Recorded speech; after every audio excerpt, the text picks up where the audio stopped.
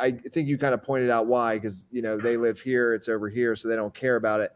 But this other person is like valuing it so much more because it's their neighboring land.